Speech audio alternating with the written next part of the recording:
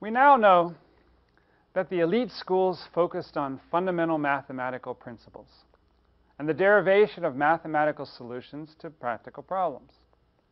Only through such an approach could French society progress. But what about those people with practical knowledge and training? Now, who were they? Remember that in the old regime, these people were artisans, members of guilds, which were very conservative organizations and intensely protective of their knowledge. Also remember that in the 17th century, the philosophes, and Diderot's Encyclopedia in particular, had called attention to the useful arts as evidence for human control over nature. But that during the 18th century, the useful arts were overshadowed by the rise of the math-based schools. Well, an interest in the useful arts had not disappeared.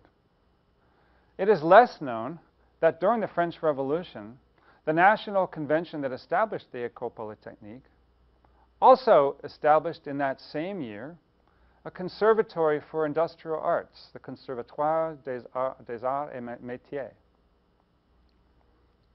As the historian Jan Sebestik explains, the conservatory included both a museum and a system of instruction. Its establishment was, quote, I'll quote him, meant to spread the technological knowledge among the less educated, mainly the workers. Its goal was to train technicians, not to prepare future engineers, end quote. From its founding, the professors and teachers in this conservatory had close contacts with private industry.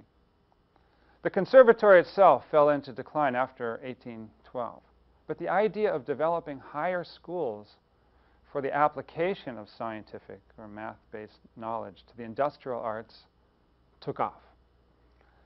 So let's now turn to look at the emergence of actually two other levels of engineering training in the hierarchy of engineering education, and then use that understanding to explore the evolving hierarchy of workplaces, especially involving the distinction or the separation between working in the state and working for industry.